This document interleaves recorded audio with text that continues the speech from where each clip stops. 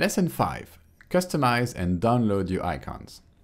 What if your brand uses specific colors? Wouldn't it be nice to adjust the colors of the icons you find on the platform so that they can match your brand identity? Well, the good news is that you can, and the level of customization on Flaticon.com is pretty awesome. In this lesson, I'm going to show you how to customize your icons to your taste and download them in different formats. So let's start with a new search for icons. This time, let's use the keyword farmer and search for a pack. If I choose this pack, for example, I can see that I have two options, lineal colors or lineal. I will go for lineal because I'm looking for an icon pack in only one color. If I click on the eye of the first icon, a new window will open. And from here, you will be able to customize your icon. First, you will have to choose your format, and there are different options on Flaticon.com. The first one is PNG, which is usually pronounced ping, as in ping pong.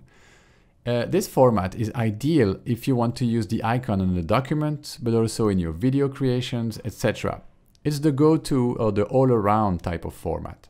SVG is mostly used for your website by web designers and web developers. So if you're working with your web developers and he needs icons for your website, make sure you also export them in SVG.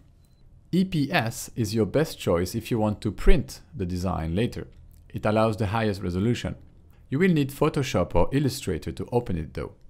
PSD is the Photoshop format if you wish to further transform your icon in Photoshop. And Base64 is commonly used when there is a need to encode binary data that needs to be stored or transferred over media that are designed to deal with textual data.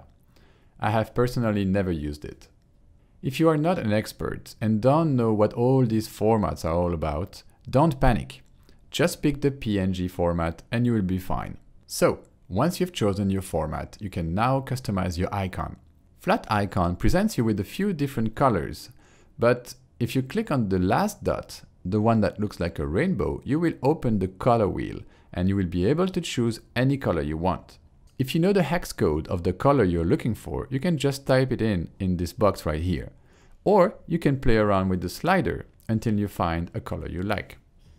If you need further customization, you can also click on the Edit Icon button, which will let you not only adjust the color, but also the position and size of your icon.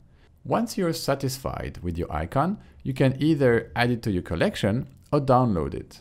If you went for the PNG format, you will have one more option to choose, and that is the resolution of your icon. You can choose between 16, 24, 32, 64, 128, 256 or 512 pixel. I personally always choose the highest resolution, 512 pixel, and then I reduce the size of my icon if needed with a photo editor software or with Canva. And I do that to guarantee the best result. If you choose a resolution which is too low, your icon might look pixelated. So once you have chosen your resolution, Flaticon will prompt you to choose between premium download, which is only available to paid subscribers, or free download, which is, well, free. The difference between the two options is that with the free option, you will have to give credit to the creator of the icon. And that's it. This is how you customize and download your icons.